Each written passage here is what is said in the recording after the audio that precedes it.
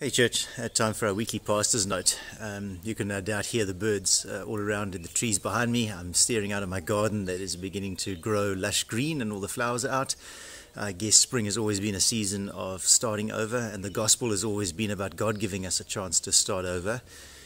And I think a lot of us feel that we've been given that opportunity with level 2 of lockdown. I think it's given us some opportunity to see our family and friends again. And my hope is that you would use this to begin to create space for the gospel to be at work. As you read through the scriptures in our experience of church life, Grant, myself, the elders are convinced that community is the most important place in which God does some of his greatest work.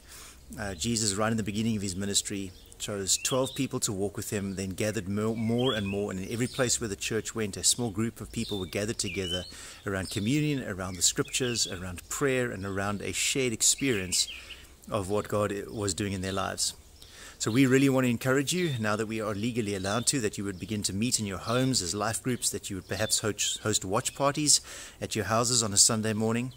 We obviously do caution you to use every possible means to prevent the spread of COVID, sanitizers, masks, social distancing as much as possible, but we really understand that there is a deep need for the church to be gathering, and we want to encourage you to do that over this next season.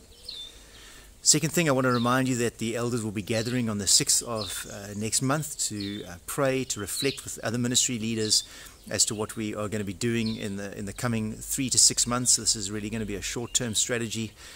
We believe that anything longer than that is going to be problematic. We just have no idea what the last bit of 2020 and the beginning of 2021 is going to look like. And so we want to slow down over that weekend, really pray, reflect, worship, and then prayerfully discuss what God would be leading us to do in this next season. And I would ask you to hold us and the ministry leaders up in prayer as we begin to sharpen our thinking, and pray that we'd be really sensitive to the voice of Holy Spirit as he guides us in that. And then thirdly, I want to remind you about Alpha.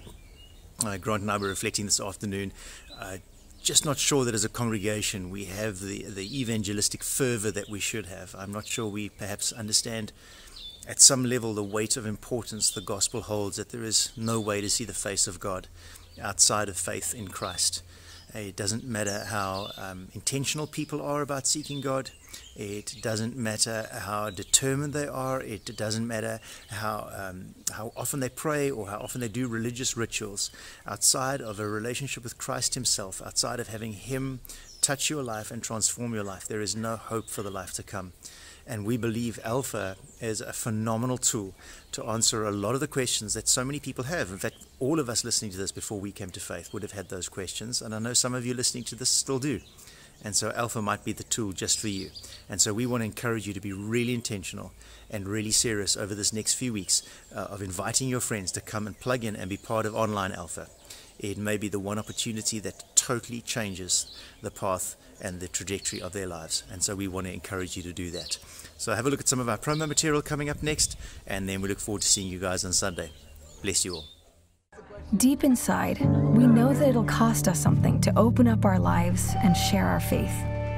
But this is our call, to open our lives and to share Christ with the people close to us. That's why we're running Alpha. It's a course over several weeks where you can invite your friends to explore life's biggest questions over a meal. It's a chance for you to invite that person into an honest conversation about faith. Alpha, who will you invite?